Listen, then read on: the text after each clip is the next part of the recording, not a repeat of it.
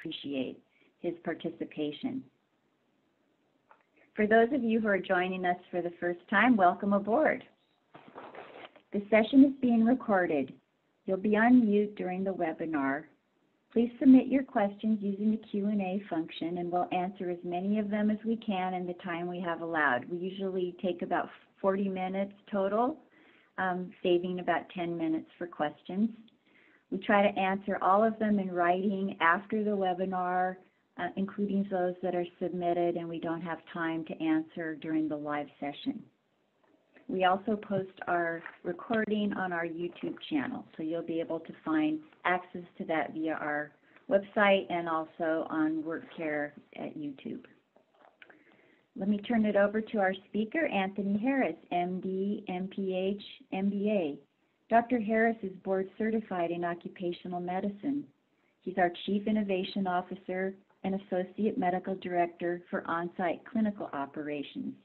He's also our lead clinician for WorkCare's COVID-19 response. Dr. Harris, thanks again for being here. Excellent. Thank you, Karen, and thanks everyone for joining us once again. Excited to bring to you today a perspective from a global look. So we're going to zoom out, look at the global macro influencers on what's happening here in the U.S.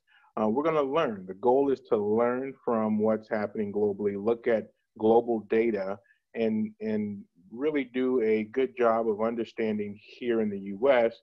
Are we faring okay? Are we following what trends are existing in other nations? Or are we off the mark, right? And the overall perspective we want to gain is to understand where we're heading, right? Are we spiraling down, spiraling out of control with regard to the impact of COVID-19 to our workforce? Or are we doing as others are faring? And certainly in the news, you're seeing a lot of global influencers pop up. And so we obviously won't be able to get to all of those influencers. So please do fill up our question bank here so we can address those for you afterwards. But let's go ahead and jump into today's presentation. If you're familiar with our presentations, we'll cover the clinical update followed by the microbiology pathology. We'll talk about the epidemiology as it stands in the U.S., and then we'll get into the global perspective with some of our aspects of prevention, and look at specifically, briefly in this case, what the workforce strategy should be as we focus in on, again, how do we prevent illness in the workplace, transmission in the workplace. So zooming into the clinical, there's not a whole lot of new clinical presentations that we haven't spoken about. Obviously, we've touched on the mental health impacts. We've touched on the younger population being perhaps more susceptible to neurologic deficits as a result of COVID-19. And we're seeing that anecdotally here at WorkCare amongst some of the workforce, and the fogginess that is described thereof from the neurologic impact in the younger folks. So let's look at then a update of what we're seeing proportionally to the people affected by COVID-19. And this is perhaps the largest body of data that looked at over 370,000 cases reported to CDC. And this was during the month from January till May. And we examined in this study the top presentations from a clinical perspective. We've touched on this before, way back when, several times, but we want to update in terms of over time, have we seen changes here, shifts here? So above and far and away, fever, cough, and shortness of breath is still number one.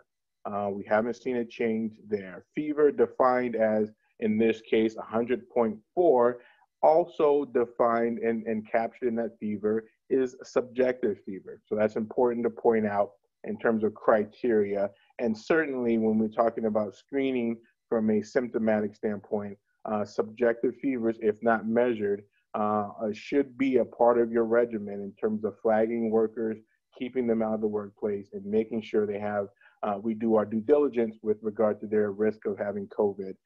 Shortness of breath and cough are followed by myalgia, and then it goes down, continues to go down from there, with headache still being prominent amongst those affected. So we'll continue to watch this from time to time, but we want to understand, are we seeing shifts in presentations from a clinical perspective? And we touched on the underlying the underlying pathology in that, with regard to the virus mutations from a drift standpoint and a shift standpoint, genetic drift and genetic shift, impacting how it affects individuals. So again, we'll touch on this from time to time just to keep everybody abreast of these symptoms. As we look at then the pathology update, we wanted to revisit this briefly, just in case you missed it last week when we talked about the likelihood of a vaccine being available from a timing perspective in the U.S. mid-May of next year is our prediction here based upon historic trends of vaccine distribution in the U.S. specifically. Now, obviously, there's going to be some global factors that affect this, and we'll touch on those here momentarily. If we look at updating you on the top leading vaccine potentials that are in phase 3 trial, we see that number growing still in terms of number of candidates in phase 3 studies. Unfortunately, we're seeing also at that same time some additional studies being halted, in this case, Johnson & Johnson. And if we look at Johnson & Johnson's announcement that just came yesterday, they temporarily paused their vaccine candidate, and it's called the phase 3 ensemble trial, due to illness, and in this case, a severe illness in one of their study participants. They have not disclosed what type of illness, the severity, specifics around that illness, but it obviously was enough to prompt them to halt their study. And so it yet to be determined when they're going to revisit restarting this study. It probably won't be until late October, when the safety board and group that they put together will review the clinical data again and make a determination of next steps. So we see another vaccine that has been halted. We talked about Moderna impacts there from and AstraZeneca halting theirs, and we'll continue to provide you updates here, both locally and globally, in terms of success and failures of vaccines as they come.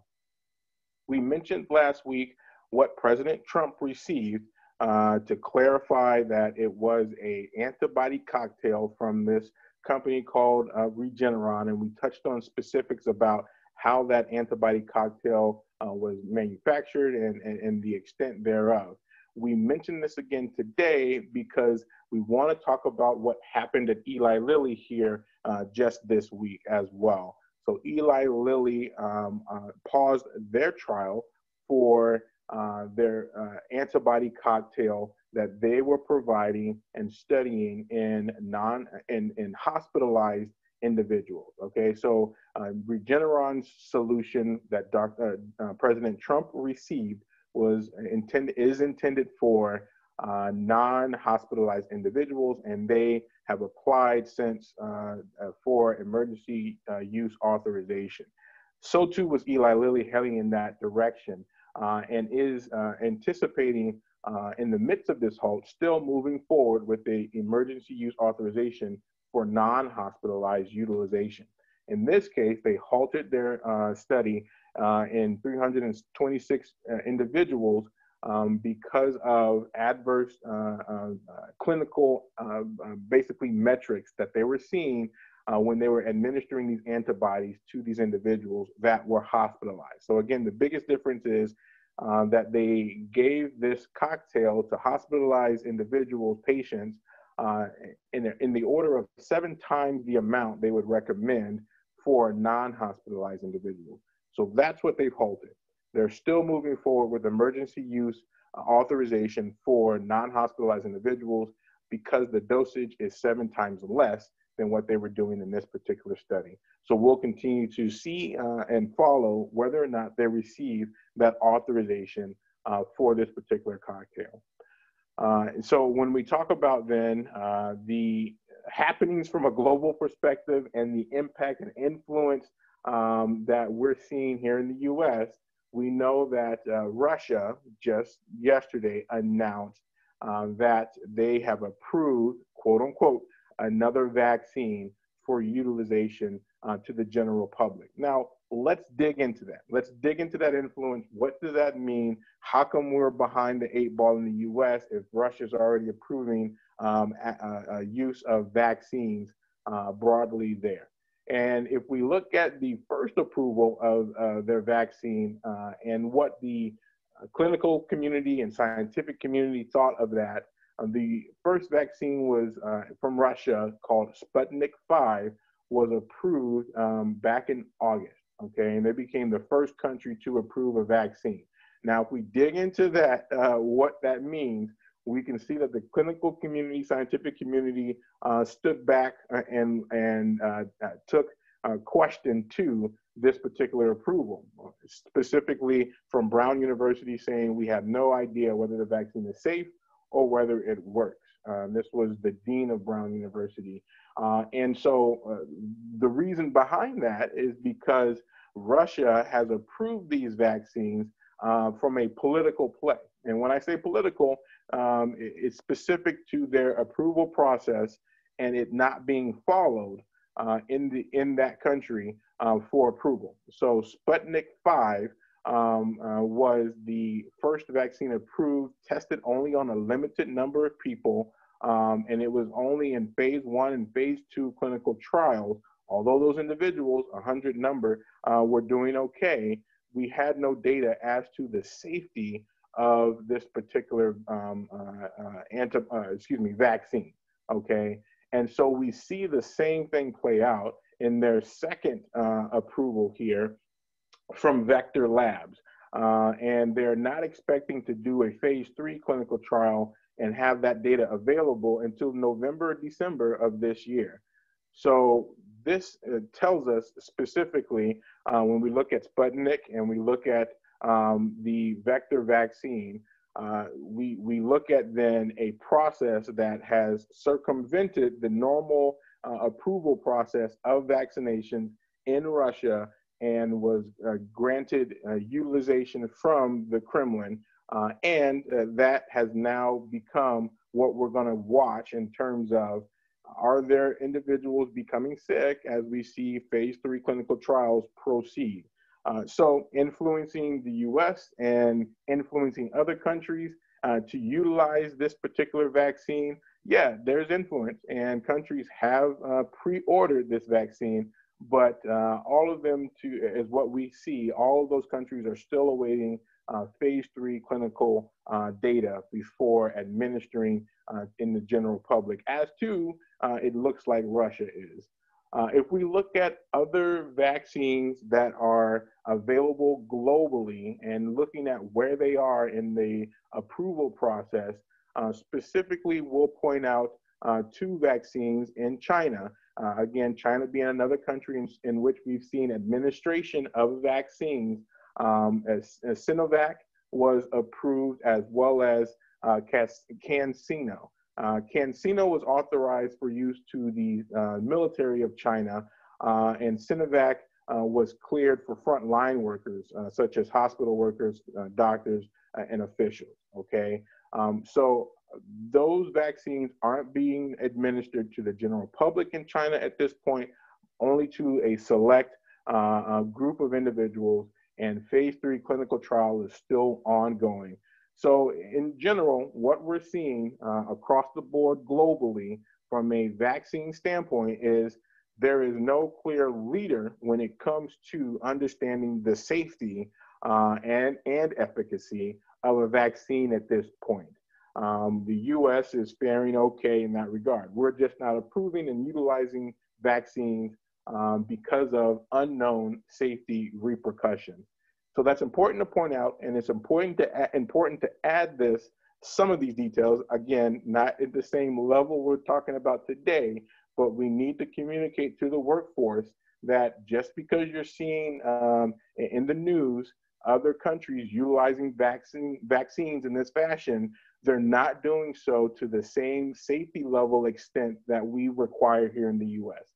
And that's a good thing, right? Because we have heard in the news talks of and growing population of people who are reluctant, even when a vaccine is available, to utilize it because of safety concerns. So if we're able to educate appropriately our workforce and give them more knowledge around where we stand in the US versus other countries, we can do a better job of reassuring the US public that once a vaccine is available, it is very likely to be very safe because the studies have been done and the approval came after these studies were concluded. All right, so let's get into some of the epidemiology. We're going to spend a lot of time during EPI today. We'll touch on what we typically touch on here briefly, and we'll look at it a little differently and a little more succinctly, because we're going to be revisiting some of these stats as we dig into the global perspective here of prevention. So in the US, we're up to almost 8 million, 7.7 million cases. And if we look at the cases on a 7-day average per 100,000 individuals, we're at 15.2, okay? And if we look at total deaths, 214,000 deaths.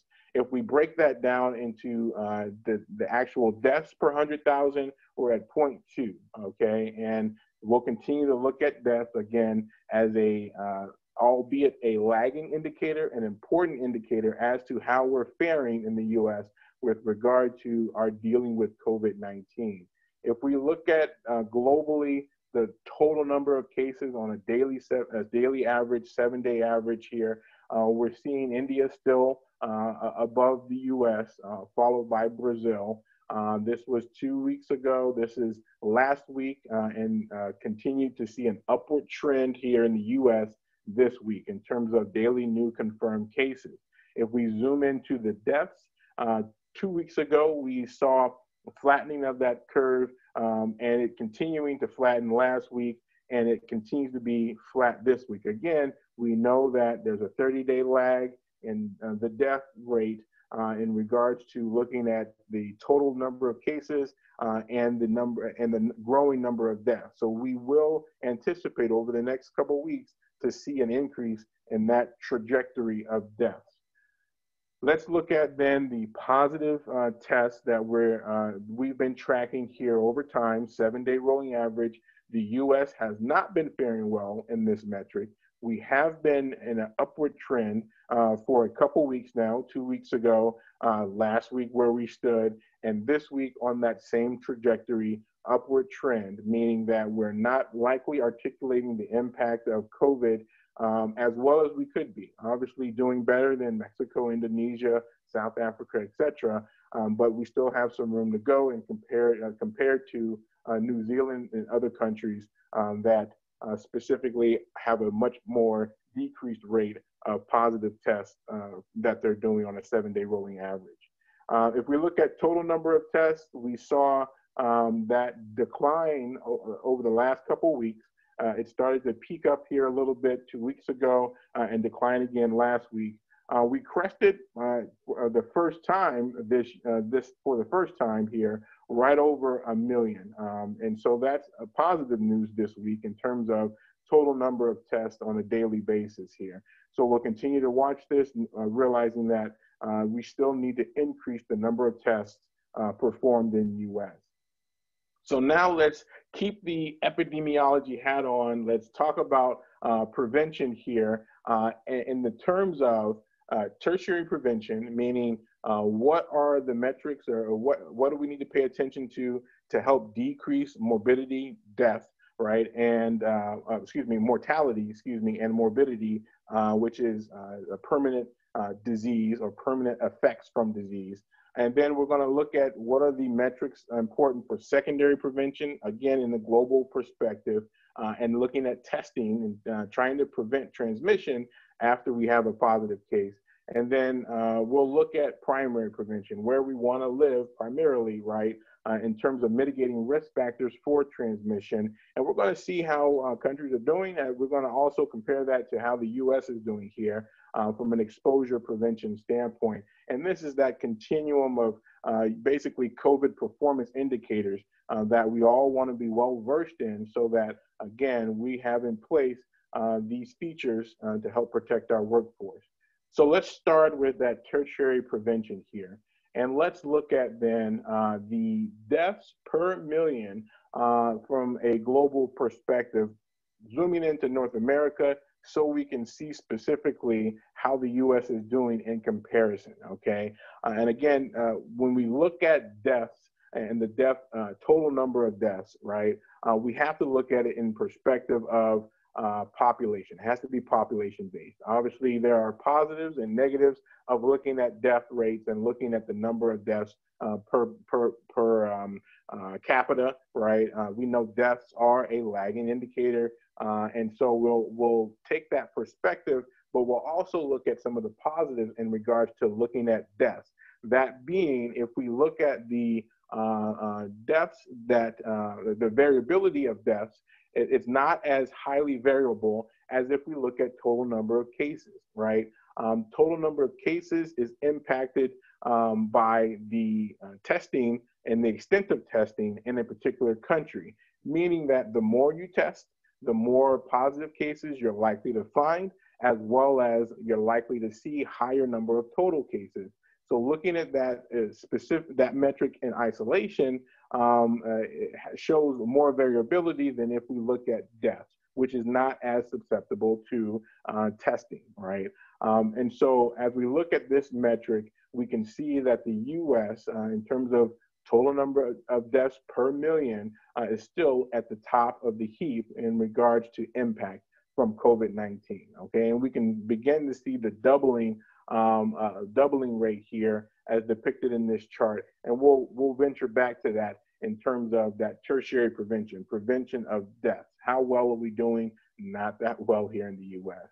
If we look at then how rapidly deaths are increasing across multiple countries here, and we look more specifically at the doubling rate, okay, of the deaths, we can see again, U.S. is still very high in total number of deaths if we looked at it per million, right? And then we're going to also look at it specific to the doubling time here. And so when we look at the doubling time compared to the total confirmed COVID-19 deaths per million, we can see if we zoom into the U.S. where we stand.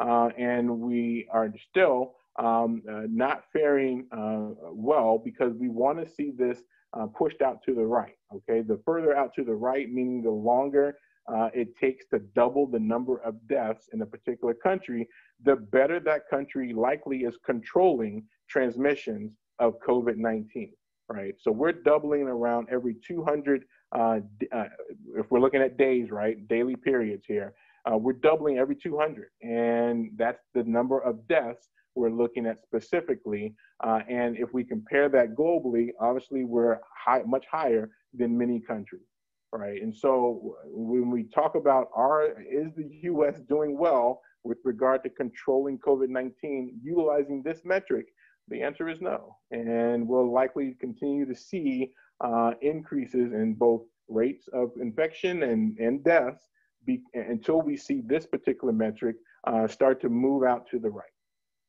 And so as we look at then another perspective of deaths in a particular country, we can look at excess mortality. I know we touched on this in different charts previously, looking at state by state excess mortality since easing of and relaxing of social distancing over time. But we're going to look at this holistically from country to country and track, over time where we stood with regard to the number of deaths from all causes compared to this time during COVID. So put another way, this particular chart looks at a historic rate over a 5-year period from 2015 to 2019, and that particular month's average deaths, right, in that country, and compares that now to the average deaths, number of deaths in 2020 during COVID. And for example, if we look at Spain depicted here and the US, right? But specifically looking at Spain, they crested back in March over 100 here. I'm going to use my laser pointer just to point that out. And so 100% comparison from the 5-year period till now represents a doubling of deaths, right, in that country, COVID period compared to previous period.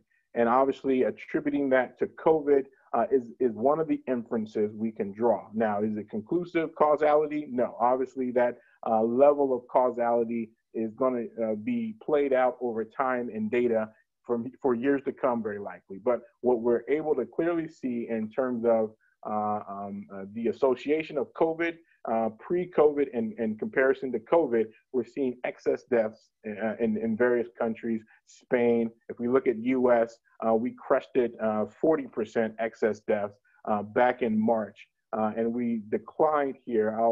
Let's actually play that forward. And you can see more specifically the US and how we fared with regard to excess deaths. And we're doing better according to this metric here as we look at excess deaths in the US. So we'll continue to watch this metric and see, add that to the mix of answering the question, how are we doing here in the US with regard to our control of COVID-19 and its spread. So let's get into some of the metrics that we want and data around secondary prevention. So we addressed the impact from a morbidity, mortality standpoint. Let's address it from a transmission standpoint. And we're going to look at then the number of tests as a metric per 1,000 people globally as well as in the US. And if we look at this metric, we can clearly see that the US is doing well from the perspective of testing per 1,000 of our population, right? And that's what we want to see. And obviously, we still have some room to go in terms of our other metrics of performance, but according to this metric, we're doing okay. But if we look at then the number of tests for confirmed cases in the US here, as well as globally, we fall in the bottom third of this group of selected countries that we're looking at here, compared to New Zealand, which they're seeing in terms of total number of tests for a confirmed case out at 667, it's only 16.6 tests necessary to find a confirmed case of COVID here in the US. So again, looking at this metric, we can ask the question, how are we doing with overall impact of COVID-19? And we're not doing that well compared to other countries that have far less burden of illness. And again, this metric is impacted by the percent or the rate of tests, right, for the general population. But certainly it is an important metric that we need to pay attention to help answer the question of, are we doing okay? Are we trending better? Are we going to see things improve over time in terms of impact to our workforce?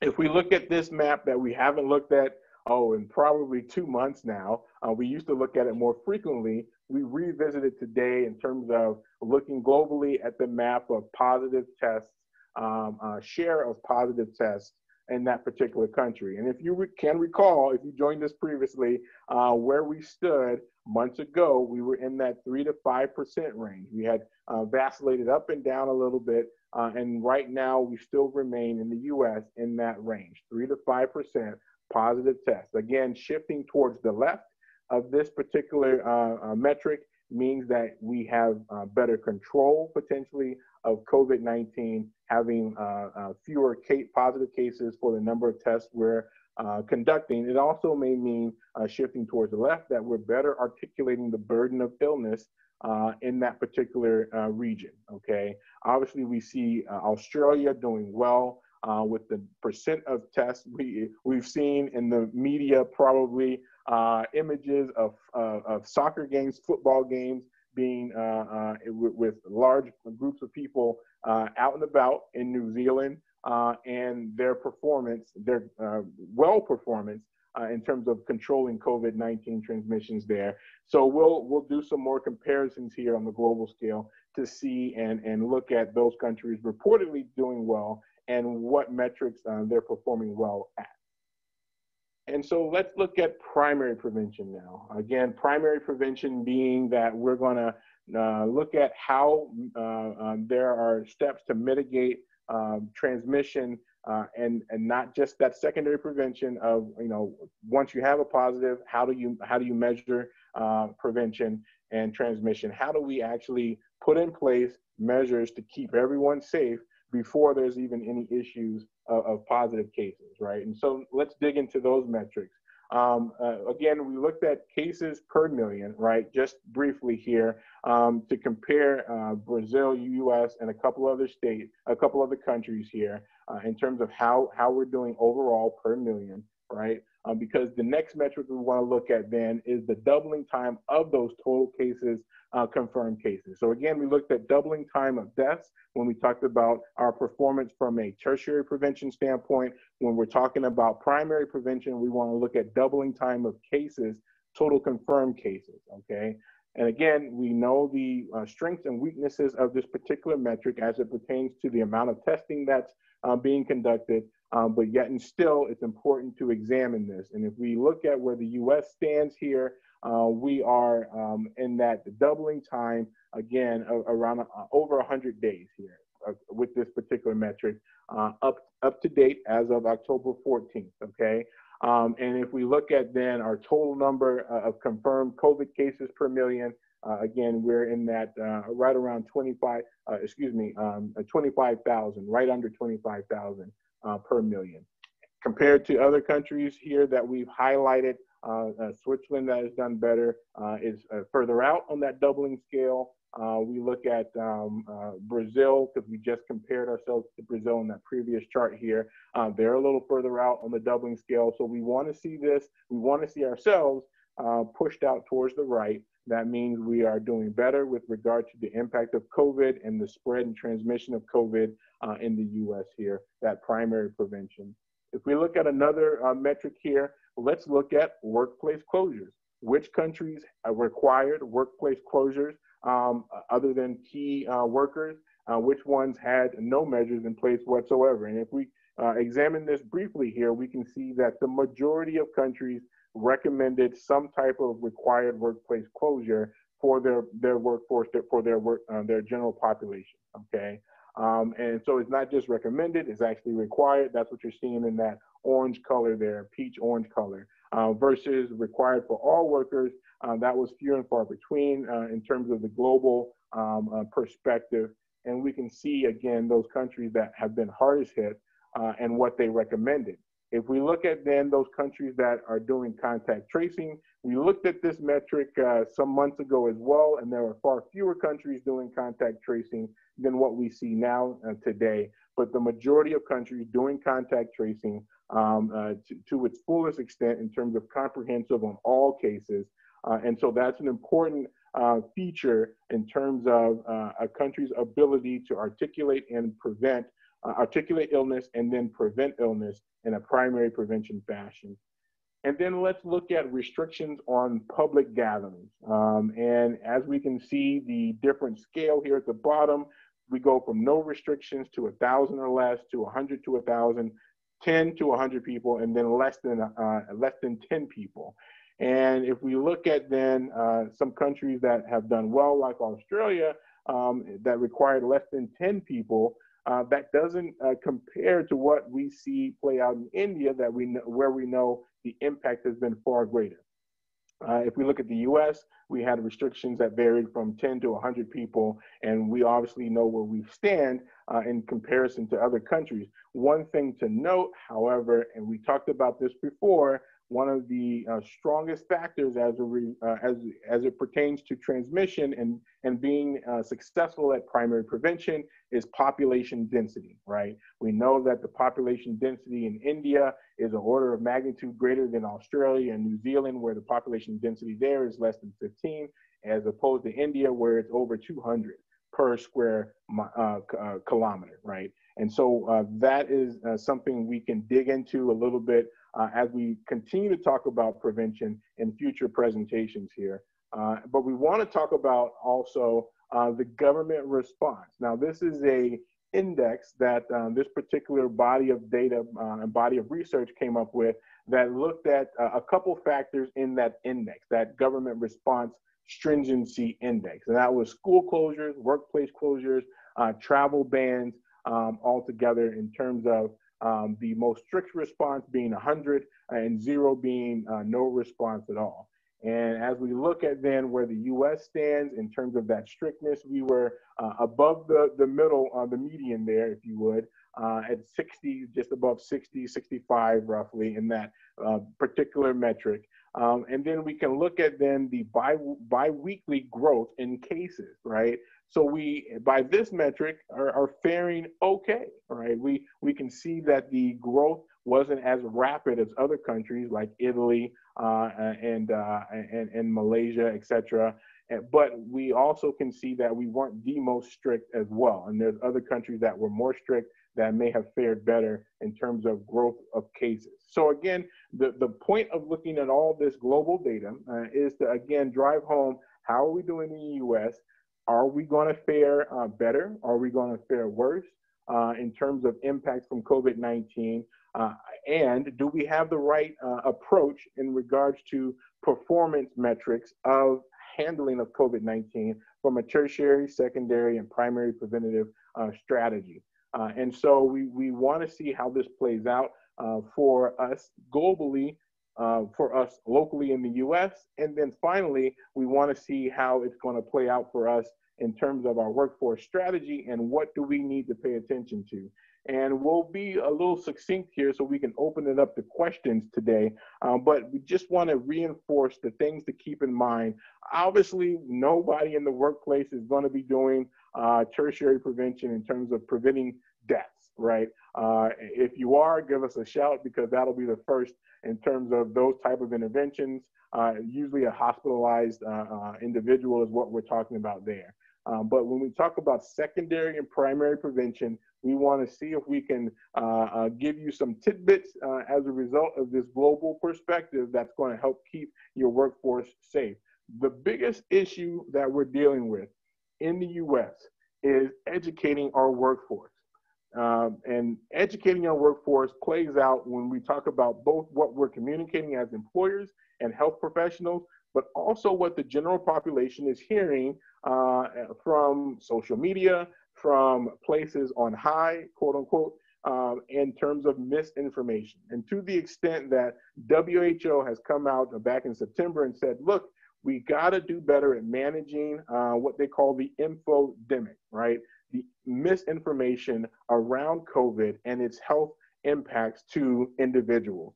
Because the misinformation is very rampant and it causes people to behave differently, inappropriately to help prevent transmissions. And they literally are now tracking in some ways the impact from misinformation on health outcomes in various countries. And so we want to point that out because the best thing we can do for our workforce is to focus on giving proper information to our workforce, reassuring them of those things that are going to be key in preventing transmission, as well as giving them expectation about what to expect as COVID continues to play out. And so if we break it down simplistically to 3 factors to keep in mind as you create a mantra for your workforce, it is going to be employee education first, primary prevention, right? Followed by routine testing and case-based testing. That's going to be really a fortified way to prevent transmission in the workplace. We've talked about this ad nauseum previously, but it's going to be a staple here well into 2021. And then finally, contact tracing should be tantamount to just a normal act of business at this point in terms of interviews and automated distancing. Those things are not going to go away anytime soon and should be a part of your repertoire if it's not already, okay?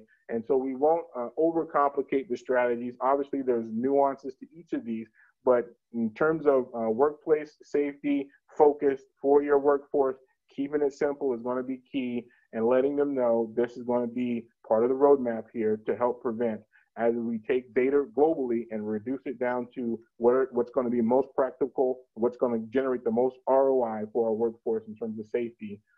These are it. So with that, we'll pause. We'll hit the question and answer period of our presentation today, and happy to get into it. Thank you. Thanks, Dr. Harris. One person asked if you could go back to the slide that relates to the treatment that was given to President Trump, the medication cocktail. And Sure. while you're doing that, there's one question related to his treatment, which you covered last week regarding the steroid that was given to him, but the person wants to know what type of steroid it was because it's only been reported as a strong steroid. Do you have any idea exactly what was given to him?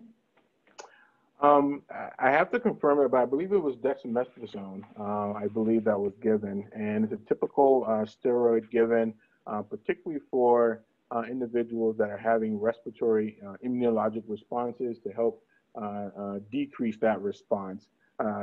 Essentially, your respiratory system gets overwhelmed with the immune response, causing it in the alveoli difficult to exchange gas, right? Oxygen. And so by decreasing that immune response, you can improve the ventilation of an individual. And so it's something that is commonplace.